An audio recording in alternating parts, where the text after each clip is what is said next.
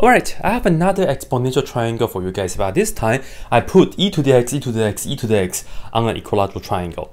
So that means all the sides are the same. And we are going to have the area to be e to the 3x. So how can we make that true though? Of course, this is not always true, right? Because we cannot just multiply e to the x, e to the x, e to the x. That's not how we find the area of an equilateral triangle. But anyway, we want to find x to make this true. And of course, you know it. Please pause the video and try this first. Done? Okay, cool. Let's go ahead and do this. Of course, what's the formula for the area of an equilateral triangle? I will remind you guys and I will do a quick proof for you guys, right? So recall the following. When we have an equilateral triangle, all the sides are the same, so let's call them to be S. And the way that we can figure out the area is, we can make a vertical cut, and this is going to cut them into two equal pieces. And then I'm just going to look at this part in red. So the bottom piece is just going to be 1/2 of S, because it's half. And then this right here, we don't know yet, so I'm just going to call that to be B, and this is just S. So now to figure out B, we can use the Pythagorean Theorem. So I'm just going to write it down right here. We want to have 1/2 S squared, that's plus B squared, and we have to make that equal to S squared. And then let's just solve for B. So I'm just going to move this to the other side. This means B squared equals S squared minus, we have to work that out, so this is going to be 1/2 squared, which is 1/4, and then S squared. And then we can get the common denominator. This is going to be 4/4. So this is B squared equals, subtract, we get 3/4, and then S squared.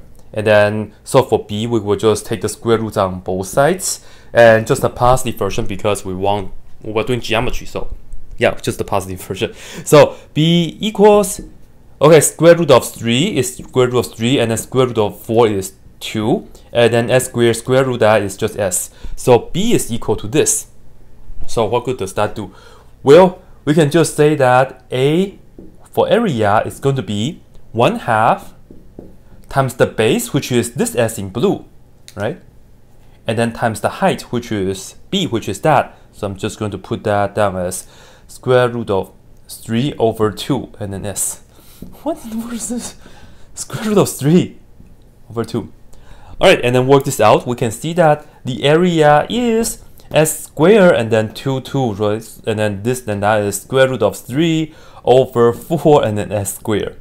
Wrong color, sorry, right here, just notice that. Alright, so just a quick proof for the little area of the, just a little proof for the area of the equilateral triangle. Now, to get back to this, S is equal to e to the x, alright? And then we want the area to be e to the 3x. Therefore, to make this true, we will have to put e to the 3x to be A. So we will have e to the 3x here. And hopefully that's equal to square root of 3/4. And then S, again, is e to the x. And then square that. Hopefully this is true for some for your x. Alright, so to work this out, this is just e to the 2x. So this is e to the 3x equals square root of 3/4 e to the 2x. Now, this is actually not bad at all because we can just divide both sides by e to the 2x. Why? Because we know that e to the 2x is always greater than 0. So we are not going to be dividing by 0, you know? So let's go ahead and bring this here. We will have this divided by that is just subtract the powers, 3x minus 2x, just x. So we have e to the x. And that's equal to that square root of 3/4. So we will just solve an exponential equation and take the ln on both sides, like this, like that, and then we get this and that cancel. X equals, if you write ln of square root of 3/4, I think people will be okay with this. Yeah, but if you want to be fancy a little bit, I'm just going to show you how else you can write it.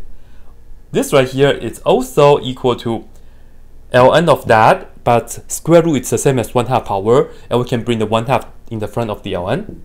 So 1/2 ln of 3, and then minus ln of this. And 4 is the same as 2 to the second power, so we can write it as 2 to the second power, but bring that 2 to here. So one way or the other, depends on how you like it. So yeah, I think this is really cool because, yeah, we have 3 of the e to the x, and then in the middle we have e to the 3x. And of course, you know it. The reason I said this is really cool because I came up with this myself. But anyway, hopefully you guys all like this. Check out my other videos if you want to see similar questions like this.